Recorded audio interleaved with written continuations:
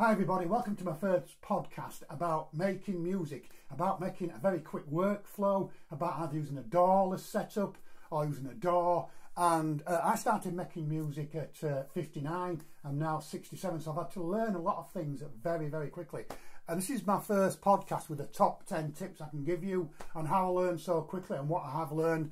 And I just hope I can pass some really, really good, things over to you. Well, the first thing, my first tip, number one tip, which if you're going to watch that to the end of this podcast, great. But the first number one tip is think about the end result, the end music. If you go and see an opera singer, if you go and see a band playing, it's all about the end result. I found that I was getting very, very hung up on oscillators, LFOs, frequencies, rumbles, compression. The end result is very, very important when you make music because that's what it's all about. So that's major tip number one, the end result. Start making music, worry about the end result. A question I got asked yesterday by one of my friends who's just got a Roland SH4D was he couldn't get a track to make, 3 minutes, 3 minutes 25, 3 minutes 15. And I said, well, the trick that I started was actually doing the first 4 bars or the first 8 bars and then just multiplying it along to 3 minutes. That's great if you've got a DAW like FL Studio or Ableton or whatever. On a Syntactor machine, just duplicate and keep copying it, so make your first bar. I'm going to give you an example of this. I haven't really put the syntax in here to play it. I just want to show you a good example of what I mean by this. So first of all, my third tip is going to be create a good sound or find a good sound or basically find something that you like listening to. So what I've done on here, I've actually found a patch on the syntax. So if you've got a sampler, if you've got a digitact, if you've got anything, any of the machines that do samples, find a sound that you actually like. I always find that by listening to music, the music I like, other people also like as well. Well, hopefully they like as well. Find that sound and then build on that sound. So that could be tip number 3 or tip number 4. So just think about the sound. So just an example here on the syntax. Hopefully you can see that fine there. I found a bass sound, and I'm just going to play this bass sound for you. Now you can hear that bass sound.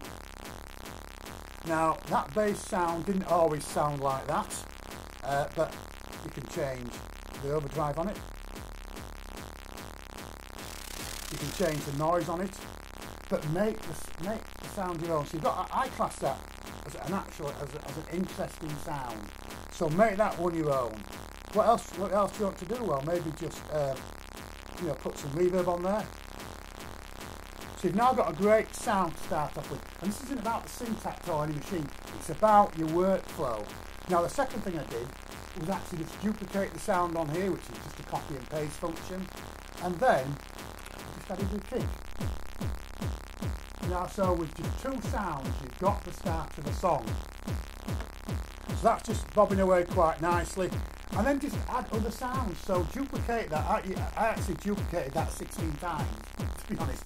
And then I added sounds and I took sounds away. So here we go. What's on number 3? Another sound, number 5. So that is just playing 16, but get it to 4 bars, get it to 8 bars, get it to 16 bars, and that's all starting from just one sound. So the tip there is find a sound you really like, add a drum to it, add a snare, add a hi-hat, and keep duplicating it. And what that does in your own mind is helps you build a pattern up. And when I found I've actually done, 16 patterns, I can add stuff, I can take stuff away, and it helps me actually build the song itself. So tip number 4, 5, 6, tip number 5. Tip number 5 is actually listen to a lot of music. Now that might be easy to do and simple for me to say, but I found that listening to internet radio, and I'm not going to promote any radio stations here, but I found that listening to internet, radio station is great, although I do like Rave on the Dance Floor. And it doesn't necessarily tell you what music it is, which artist it is. It's completely free. All I do is get it on my phone. I Google it, internet radio, techno, and it plays all day long. I put it in my car, I put it in my earphones, and I listen to it at the gym. So listen to a lot of music you like. It doesn't mean you have to go to iTunes or Amazon or spend a fortune buying music.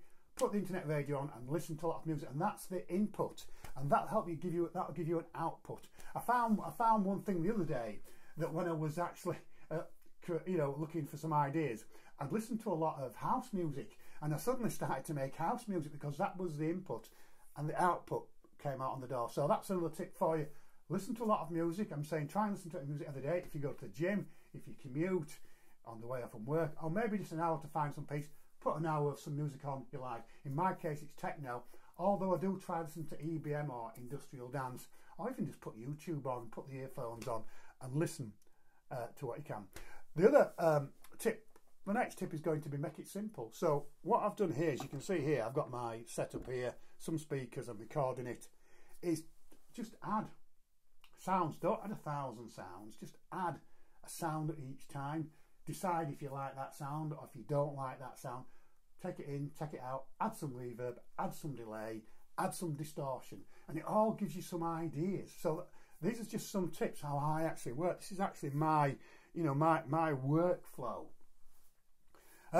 When you want to make a track, aim for about 3 minutes, or 3 minutes 25, or 3 minutes 15. When I first started to make music, I'd aim for 9 minutes.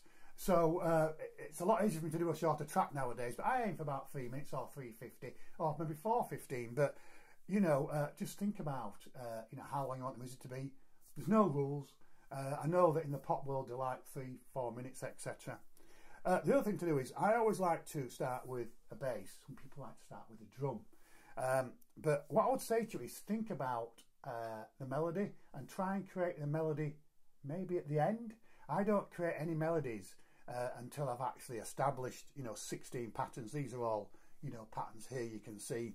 I try to put the pattern on at the end, so it usually then builds the full picture. So what else what are the other tips I can give you really? First of all, don't be afraid of making any mistakes. The second thing that's very important is put some random sounds on. If you listen to the radio or the internet radio, it's funny how you hear a sound and it suddenly takes you back because you didn't think about that sound coming in. You were very surprised by it. And I noticed that on a lot of industrial dance, they have some horns playing, they have some acid music playing, and it just makes you think and stop, and then they take that sound away, and I think that's absolutely great. So when you've actually got to your DAW or your DAW setting, just start to lay down some music. When I first started, I can remember I was always look for that drum. If you've got any DAWs at all, or it comes with drums, it comes with hi-hats, it comes with kicks. So you can actually do different things and you can build things up, put everything in the mix, take things out, take things in. When I was trying to be a DJ, I can always remember the advice I got from some people is add sounds in, add sounds out. Don't be worried about the fixed rules of chorus, bridge, melody. Don't worry about these are your rules. You're making the music. If you look at a lot of established artists, or should I say successful artists nowadays, they do their own thing, and you might get advice from people to do this and do that. Do your own thing. It makes you original. It helps you get established. So just to finish on one of the most important rules is think about the end results. Don't worry about too many of the things you need to learn between. When I started with a DAW, I had to learn how to use a DAW. I had to learn how to use the plugins in the DAW. I had to learn how to use compression. I had to learn how to use echo delay.